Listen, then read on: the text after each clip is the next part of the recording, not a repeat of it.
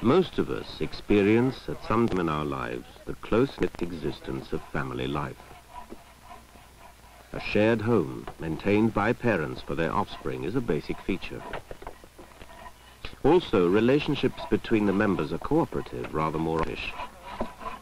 And that might apply to a wider network of kin living nearby. Most of us wouldn't question this.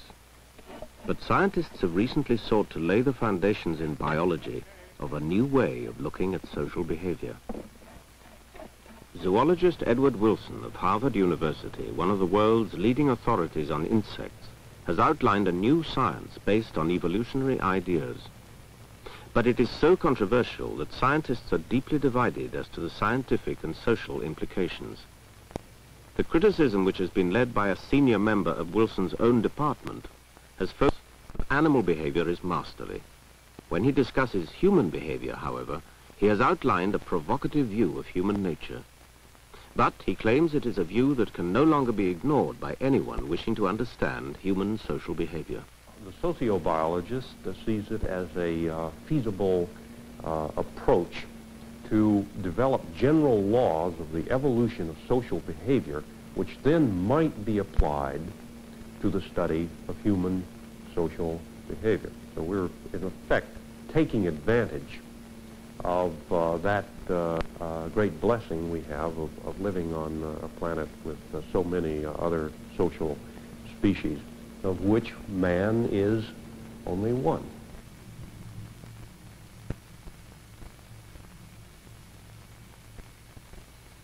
A colony of army ants on the move. This highly regimented move by hundreds of thousands of individuals is a typically impressive achievement of the social insects. No leaders take command. A chemical trail substance laid by an advance party of workers guides the column forward in a selfless, rushing procession. Edward Wilson regards the social insects as a pinnacle of social organization, and from them he believes we can uncover universal features of social life. Yet most of us would question the plausibility of such an approach. Insect societies are based on degrees of cooperation and altruistic behavior, which is almost beyond the imagining of most human beings. The societies are often extremely complex and sophisticated in their overall workings, but the individual behavior of the members of the societies remain relatively simple.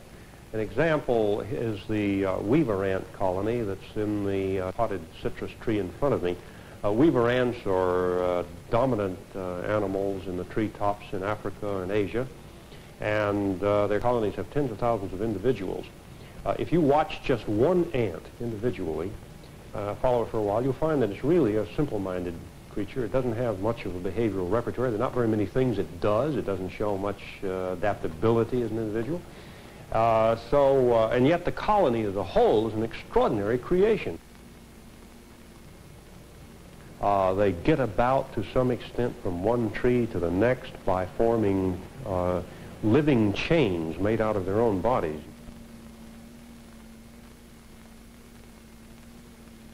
These ants have seen the edge of this container, and they individually begin to come down on the tips of this leaf, and linking their legs and their feet together, they will, in fact, if we give them the opportunity, reach the edge of this, and other ants in this colony will then pour over the living bridge to escape to the outside. In their natural habitat, weaver ants use this technique to move into a neighboring tree and find a new nest site. The process of constructing a nest appears as a highly coordinated operation requiring skill and subtlety. Leaves have to be pulled together by teams of dozens, perhaps even hundreds of individual workers. What takes place appears as a wonder of group action. Yet the individual ants are little more than automata, highly organized robots who are specialized in just a small number of tasks. If we were doing something comparable, we would, however, know that we were cooperating. Ants do not. Each individual is just obeying its own genes.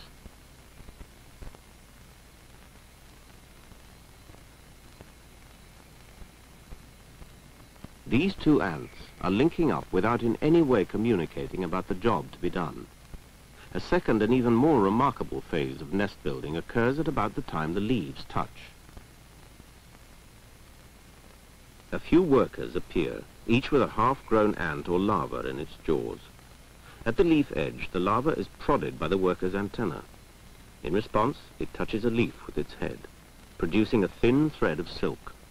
The worker then moves the larva backwards and forwards from leaf to leaf, so that a zigzag of silk weaves a continuous sheet, an astonishing product of joint action between two ants. Now we can at least appreciate Professor Wilson's progression from such remarkable creatures to his attempt at producing general laws of social behavior. The cohesion of a colony can be astonishing.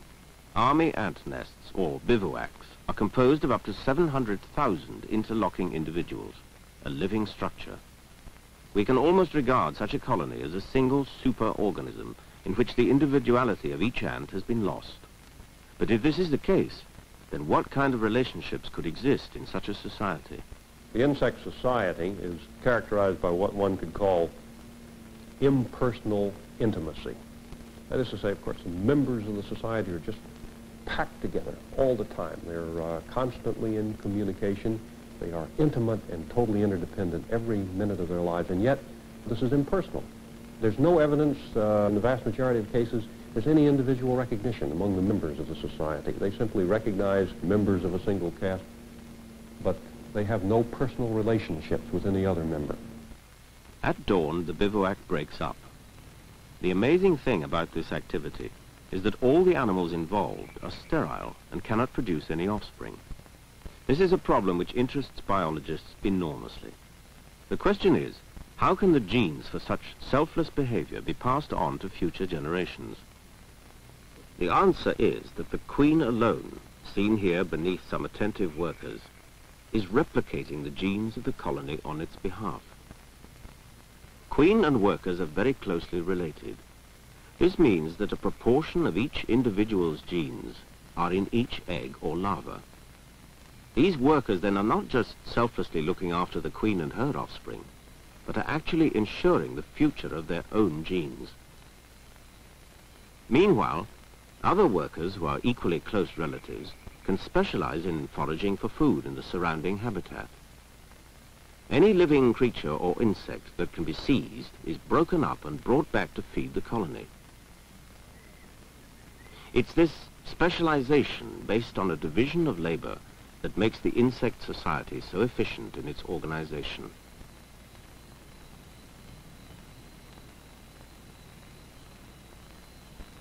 Honeybees are as capable as ants of achieving a high degree of social organization and cooperation, and for similar reasons of particularly close relatedness. But from time to time within the hive, we begin to see a little flaw of individual selfishness and conflict. At one stage in the life cycle of a colony, new queens are produced.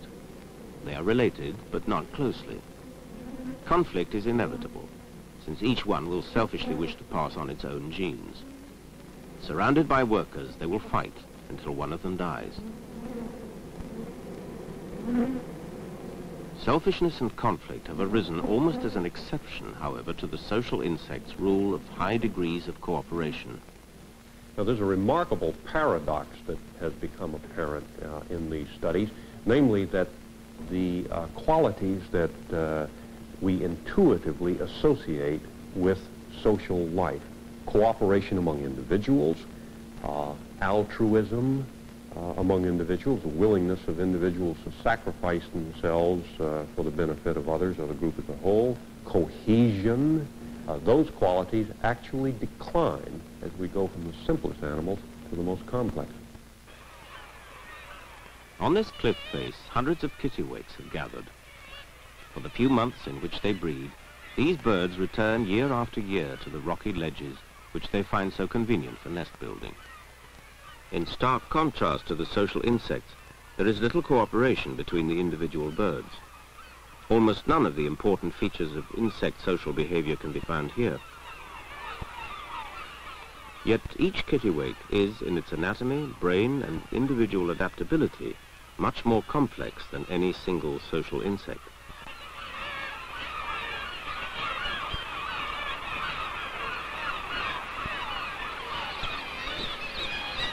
Unlike the ant or the bee, however, the adult kittiwake has evolved to survive alone. True, it may derive some benefit from others in searching for food or in warning it against predators, but it has survived in the world by looking after itself and its own offspring. Of course, it has to mate with another individual to produce offspring, and occasionally both sexes will share in the care of the young.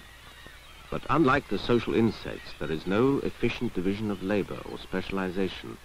And because each individual is not as closely related to its neighbor, a good Samaritan among kittiwakes devoted to a neighbor's offspring would simply fail to pass on its unselfish genes, and the trait would not survive.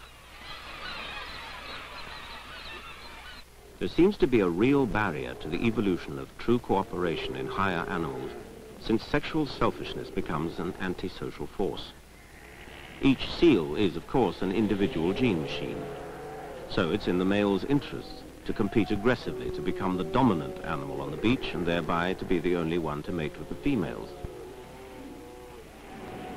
There's not much the female can do about this male strategy, but she does at least know that her male offspring will benefit from having the most aggressive father. This society is, in a sense, a temporary one of individuals competing and conspiring to pass on as many genes as possible to future generations. In mammalian society, the group is less important than the individual members in their personal relationships. There is a fair long memory of events that have occurred with individuals in the societies. Bonds are formed, jealousies and rivalries are characteristic, and the whole thing is based on personal recognition. This dominant male gelada baboon knows each of his female companions personally. His reproductive strategy is based upon keeping his harem together for as long as he can. He watches them constantly to ensure that all the offspring of the group are his alone. But raising young baboons is a lengthy business, so it's in the interests of everyone in the group to maintain some degree of cohesion. Frequent grooming helps to do this by establishing bonds. However, this group exists side by side with other similar groups in a large herd, so there's always the possibility of sexual strife and jealousy.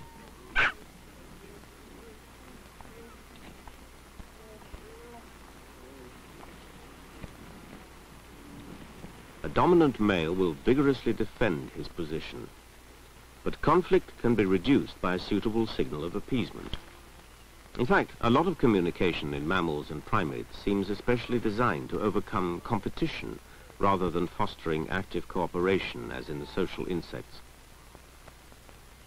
By regarding life in a baboon group as a strategy to rear as many of one's own offspring as possible, zoologists have begun to see why baboon social behavior takes a particular form. The question now remains, can a similar approach be applied to human social behavior? It's essential to remember that man is a mammal, and he still has a heritage of completely mammalian physiology and anatomy, and he also has a residue of the old mammalian social traits, and most important of all, the society is a construction of individuals that are concerned with their own welfare and reproduction and that of their immediate kin. 3 children helping their father on a Scottish farm.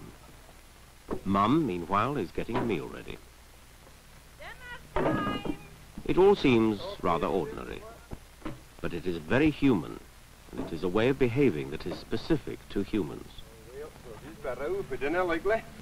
Is it plausible, though, to regard the human family in the same way that a biologist would examine the social organization of non-human animals? In the way that they organize their lives, could we regard either parent as maximizing their genes? Raising children, as any parent knows, requires an investment of parental time and energy. But how much investment? And to how many children? One extreme strategy adopted by many animals would be to have as many children as possible, even though it might mean cutting back on parental care and thereby losing some of the children. The other extreme strategy is to have only a small number of offspring, but to invest a great deal in the welfare of those, raising them carefully and making sure that they have a high survival rate, and in the case of social species, that they fit nicely into the society in which they are being raised. And in order to do that successfully, you have to limit yourself very strictly in the numbers of offspring. The emphasis now goes on individual survival of the parent, of the offspring, and the way the offspring are trained. That is the strategy of the wolf, the eagle, and the human being. But the human being doesn't stick to a single strategy. Throughout the world, we find a variation in, for example, marriage patterns. In this African village, polygamy is an accepted form of marriage. Each husband may have several wives. But does this as a strategy make sense? It's easier to see the advantage to the husband's genes, but what's in it for his wives? Sociobiologists would say that polygamy may allow women to have less children, and in societies where protein is in short supply, that allows them to devote more food to each individual child. Among the Pahari hillmen of North India, men may share a single wife. Two farmers, for example, may share the same property and the same wife. It often turns out that they're brothers. The sociobiologists would see this as an eminently sensible strategy where the facilities which one brother could supply alone are poor. Since brothers have genes in common, all the offspring of their wife will in turn pass on some of their genes.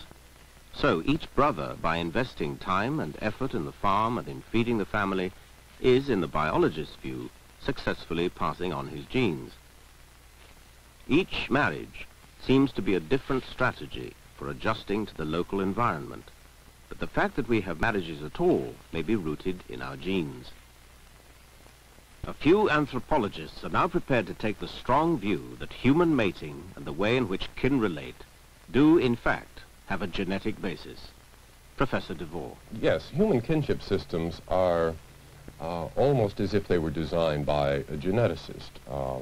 Indeed, it's interesting that the natives, so to speak, have been telling anthropologists for over a century that the most important thing to them in their social organization is kinship. And indeed, many anthropologists cannot even begin work in a tribe until they've been given a kinship term and developed a set of sort of expected behaviors that go with being incorporated into the kinship system of the group.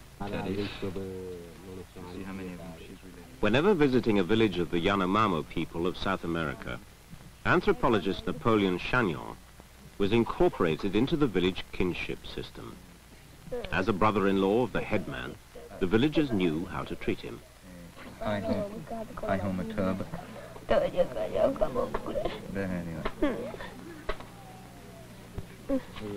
In his studies of kinship and genealogies, Chagnon found that the larger villages were made up of tightly related families. And he asked himself if this degree of close kinship and the cohesion it provided might be an important influence on the size to which villages could grow. Situated as they were in virgin jungle with ample food supplies, he felt that it was difficult to see what other limitation might apply. He disagreed with some of his fellow anthropologists that competition for resources was a consideration. Yet the evidence showed clearly that the villages had evolved by a process of growth and splitting from a single ancestral village, and furthermore, no village had grown larger than 150 or so members. Chagnon wondered if there was a biological factor at work. Why the splitting? Relationships between the individual villages were poor, to say the least, and as a defensive precaution, the adult males of each village were encouraged to be aggressive, often through seemingly violent contests. This is a formal duel, intended to resolve a village quarrel. This was a pattern of behavior that the villagers also encouraged in their young. But Chagnon has suggested that this could be the seed of destruction for a village, especially when that village was so large that its families had lost their ties of close kinship. Quarrels between families happen in any small community. But in the Yanomamo, they can escalate into a violent confrontation in which relatives take their respective sides with the aggrieved parties. The breakdown of village cohesion and social order seem to go hand in hand with the breakdown of the bonding achieved by close kinship.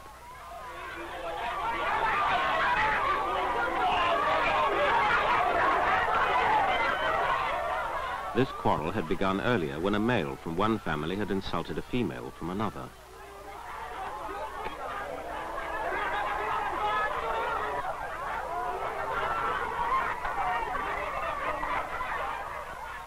The blows appear lethal, but only the side of a blade is used or the blunt edge of an axe. Nevertheless, it's difficult to see how these families can remain together.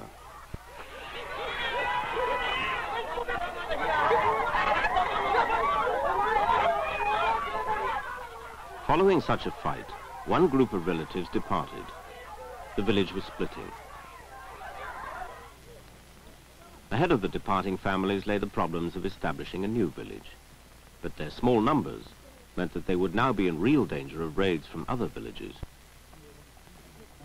The Yanomamo illustrate the importance of the larger community for defense and protection, but also that large size can lead to a selfish breakdown of village cohesion along the lines of kinship. Here then, two strategies interact. Humans have lived in small face-to-face groups for millions of years, surely. And in these groups, you're often surrounded by very close relatives, so acts that you perform that benefit them are a direct benefit. But often they're not such close relatives. This doesn't mean, however, that as an intelligent, foresightful creature, you can't come up with mutual obligations, value systems which emphasize sharing, which is sort of preeminent human trait. It occurs in other animals, but in a certain sense, human society originally was based upon the whole notion of sharing. And you find this in hunter-gatherer societies around the world. A Yanomamo village playing host to a neighboring village. The outcome may be a peaceful political alliance, but to achieve it, a sense of mutual trust has to be achieved through an exchange of gifts.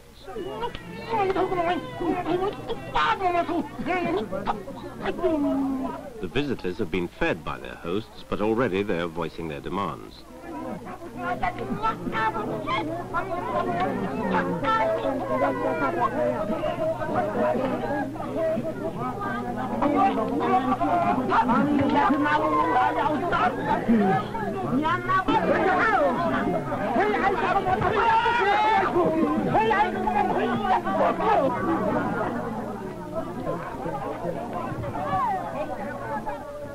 When a return visit is made, then of course the hosts will expect their offer of gifts to be reciprocated. The sociobiologists believe that if there is a foundation of essentially selfish behavior in humans, or at least selfishness in the interests of close kin, then an exchange of gifts like this demonstrates that people everywhere can escape from that limitation if they wish. Through the development of language, by speaking to other groups, and establishing verbal and other long-term contracts with them, Professor Wilson believes that our mammalian heritage of selfishness has been overcome. But he also proposes that a society such as the Yanomamo provide us with a basis for looking at human society in other ways that are equally useful to an evolutionist.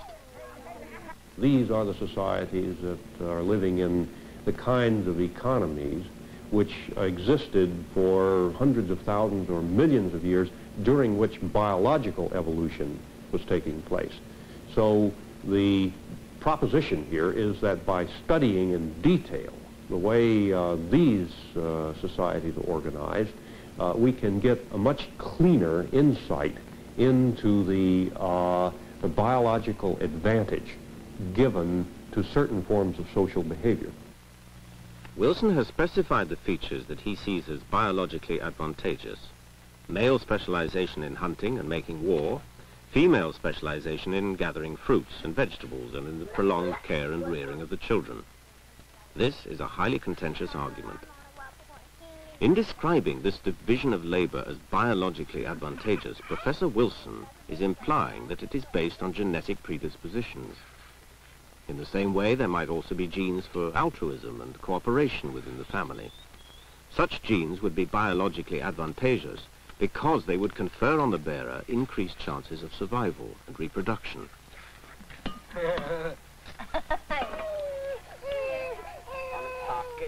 Here, a Yanomamo father washes his children. Does this imply a genetic predisposition towards parental care in the human male? According to sociobiologists, the answer is yes. The potential for this behavior is in the father's genes, and an individual with such a gene is likely to be more successful in raising offspring than one without. In that way, the gene becomes more widespread in the population. This is what we mean by natural selection. The patches on these maps show how the distribution of a particular gene changes in the course of hundreds of generations in a population made up of several thousand small groups. The pattern changes because of migration, and also because in each mating the gene has only a 50% chance of survival. Even if it's a not very useful gene, perhaps it's for eye color, the pattern of its distribution goes on changing. But the essential point is that it never becomes more common. Suppose, however, a really useful mutant gene occurs in the population from time to time. Say, a gene for cooperation in hunting, from which each member benefits reproductively. Sometimes it'll die out, but it's possible, once relatives share it, for them to derive such a reproductive advantage that it will be replicated and passed throughout the population. This is the fundamental principle of sociobiology, that genes for particular social behaviors exist, and that they have spread by natural selection. But this argument contrasts startlingly with the views of the critics of sociobiology. At the present time, not a vestige of evidence that any of the characteristics that sociobiologists, or indeed human evolutionists in general, talk about have any genetic basis. We know nothing about why some people are more aggressive than others, some people are more entrepreneurial, indeed why some people have more musical ability than others. There is no evidence at all that such individuals differ in their genes. They may be entirely the result of their early experiences, of developmental accidents in the formation of their nervous systems, of the different societies in which they live, with no genetic differences being involved at all. A human cell that is about to divide. Slowly, the genetic material is drawn into long threads. If individuals do differ in their genes, then these differences will exist here on the chromosomes. Each thread-like chromosome carries thousands of genes. Not one gene has been conclusively shown to influence any single feature of normal human social behavior. Yet Professor Wilson doesn't doubt the correctness of his view, even though it may be prone to a common misconception. It's a common misconception about the inheritance of behavior, especially social behavior, that there has to be one gene, one basic unit of heredity for each behavior. This would be the extreme form of genetic determinism. That is, say, a gene somewhere down there in the chromosomes that causes aggression, another gene that causes altruistic behavior, and so on. It isn't that simple.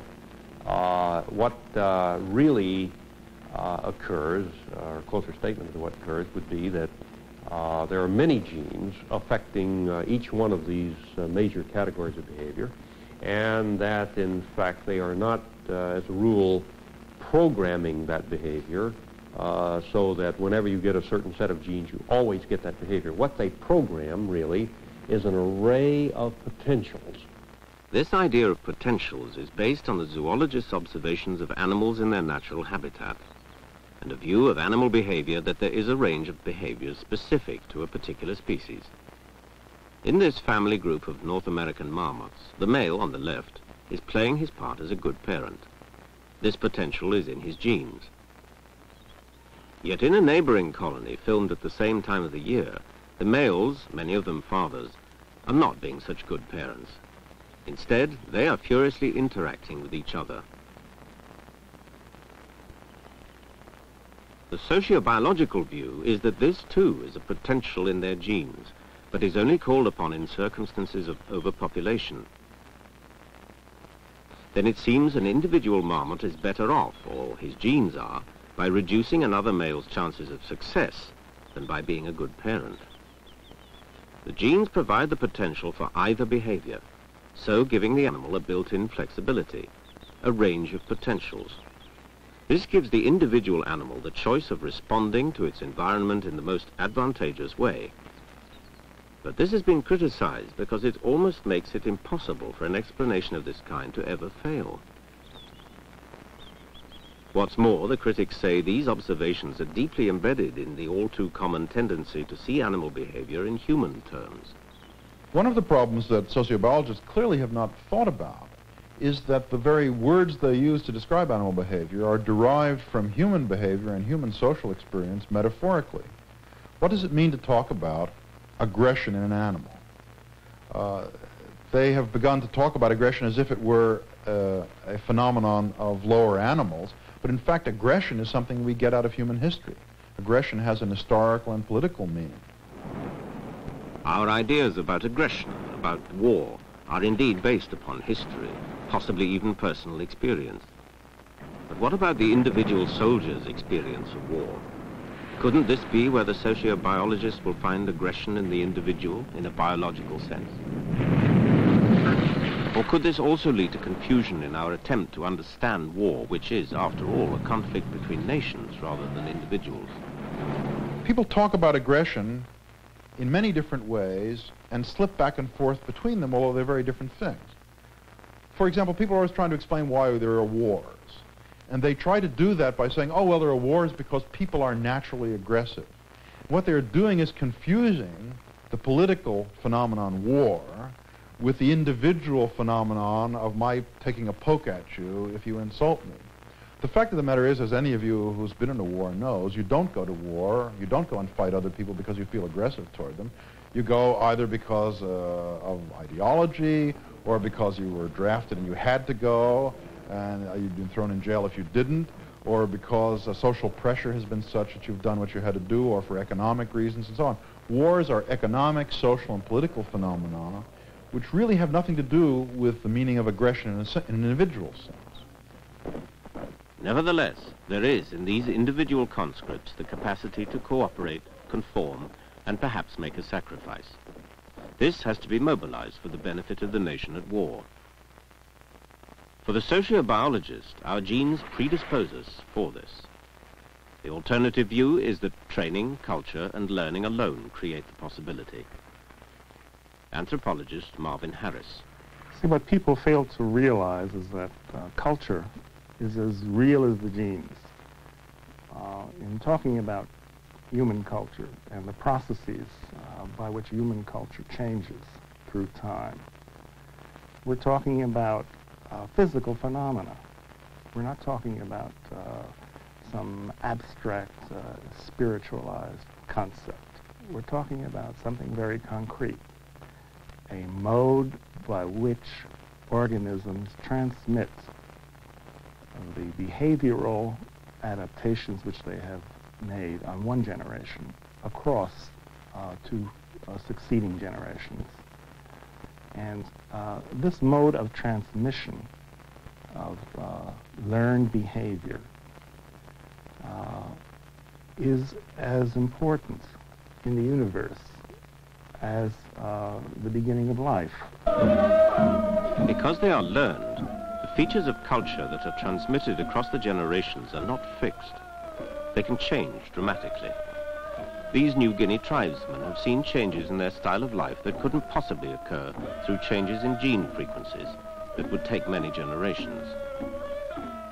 In the last 25 years, such tribesmen have driven their first tractor and mastered the skill of flying an aeroplane. They have acquired and practiced totally new medical skills, and from a background of isolated village life have created a parliament. If processes like this have gone on for perhaps hundreds of thousands of years, the social life of human beings must have a history in which the impact of our genes will long ago have been replaced, or at least greatly modified by culture. The sociobiologists, however, seem undeflected in their confidence in their biological approach. Biologists are aware that although there is an enormous diversity among human groups that is culturally determined, Nevertheless, this doesn't expand infinitely. These human societies are not evolving away from one another like stars in an expanding universe. There are general, universal, or near universal qualities of human behavior which need explanation. The problem, nevertheless, for sociobiology is to probe beneath the surface of a culture and to reveal the biology. Only a few human societies have experimented with their social lives so as to make this a possibility. The Israeli kibbutz is one and has revealed a startling feature of human social life. Here at Kfar HaHoresh, several hundred people live a collective life based mainly on farming. As on most other kibbutzim, the children are raised by the collective rather than within their own families. This group of 7-year-olds have lived together from 6 months of age in the care of children's nurses and teachers. Each peer group, that is, children of a particular age, lives in its own house where they spend most of their time together, learning, eating, taking showers, and sleeping.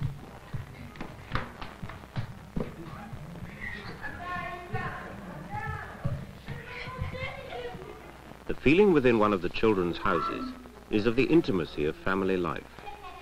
The children, though unrelated, are like brothers and sisters, and in a very deep sense, this has an influence on them that lasts into their adult lives. In particular, it will influence their choice of a marriage partner.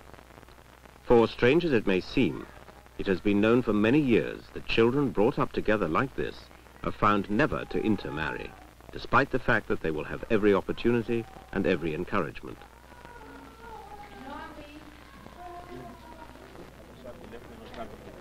In this particular ceremony, as in many kibbutzim marriages, a young person from the kibbutz has chosen to marry someone from outside the kibbutz altogether.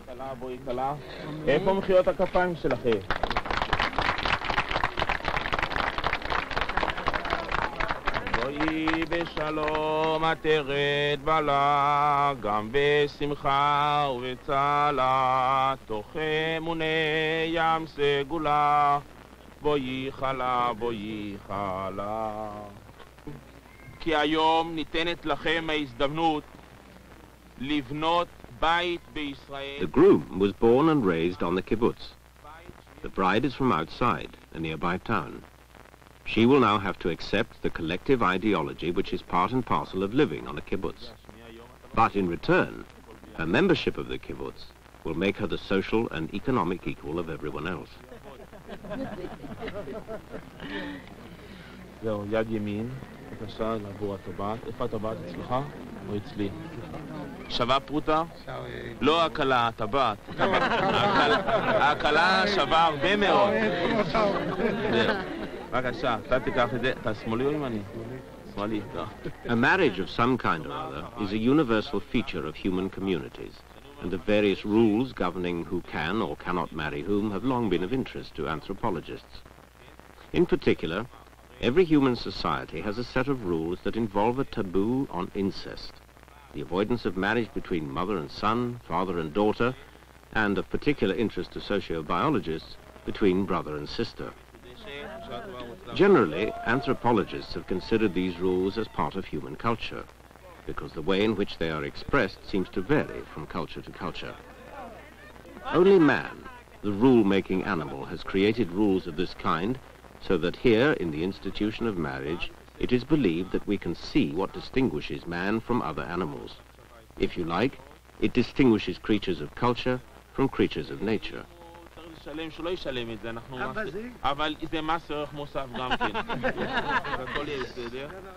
Now, the fact that no one brought up in a kibbutz has ever married a member of the same peer group because he or she feels they cannot, even when there is no prohibition, means that we cannot maintain so rigid a distinction between what is natural and what is cultural.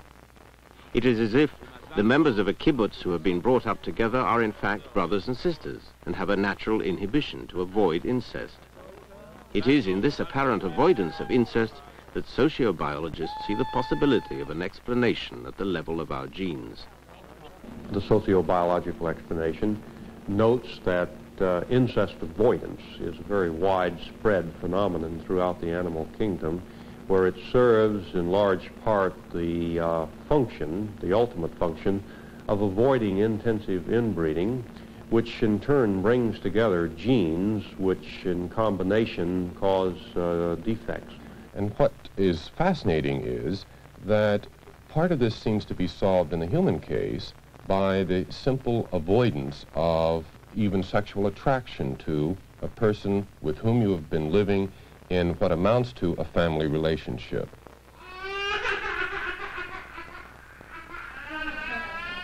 It has been suggested then that the children of a peer group will later avoid marrying one another because of their family-like upbringing.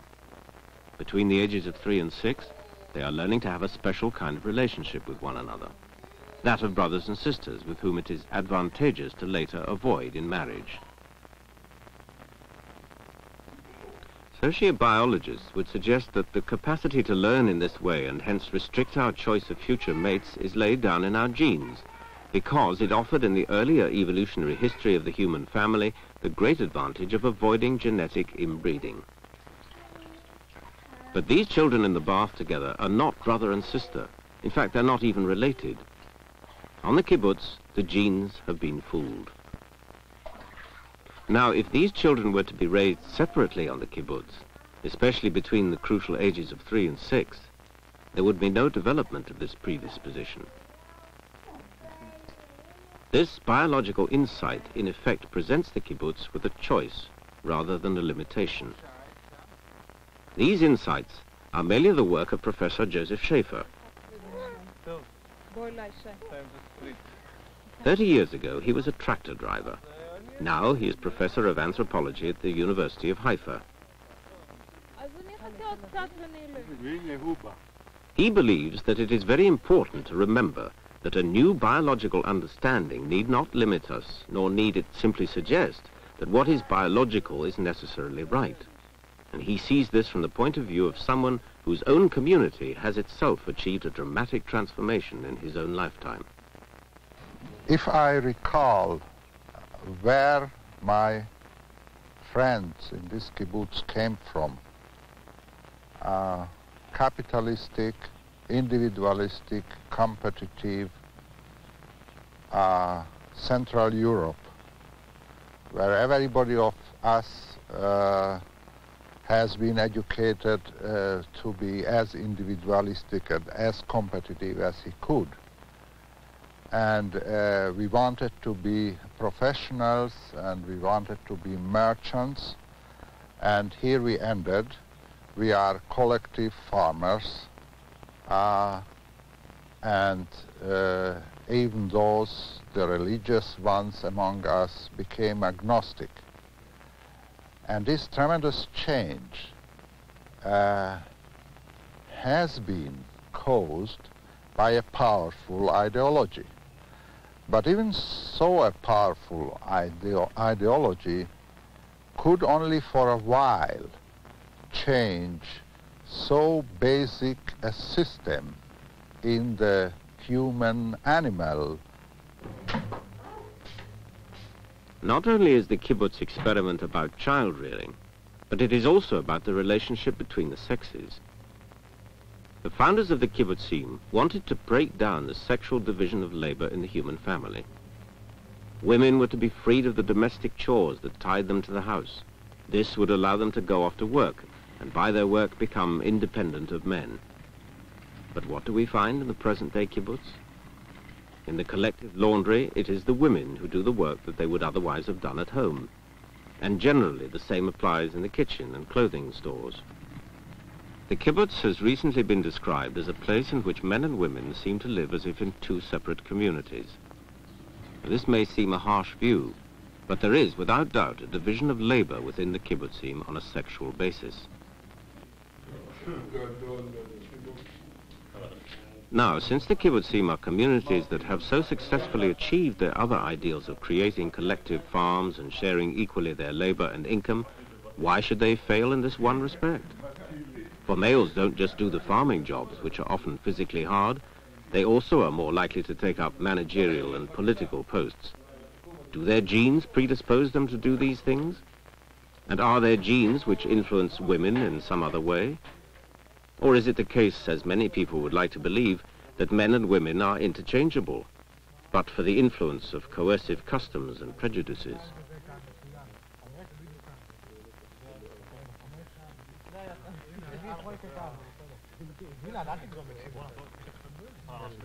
The kibbutz, an experiment on a scale that no social scientist could ever have devised, may provide an answer.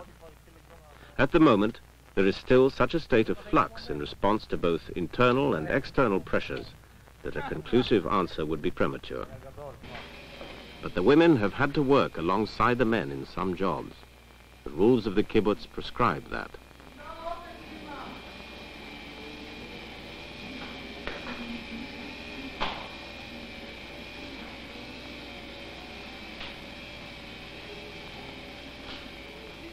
Yet women have felt the need to be more with their children, and they have fought and won the right to do so.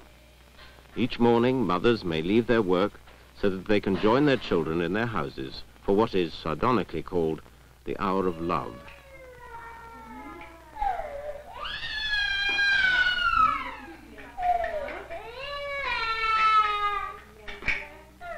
Despite the equality of work opportunity, women have preferred to return to a family role, while men have not shown this need.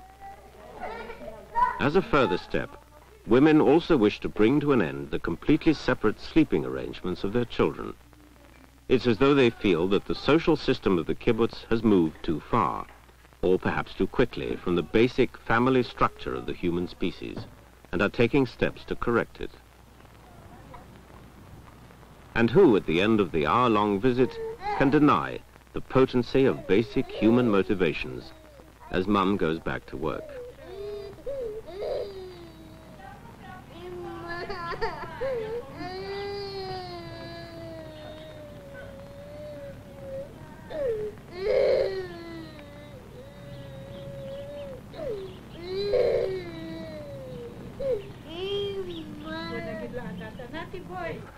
The influence and the impact of even so a powerful ideology is limited to a certain extent.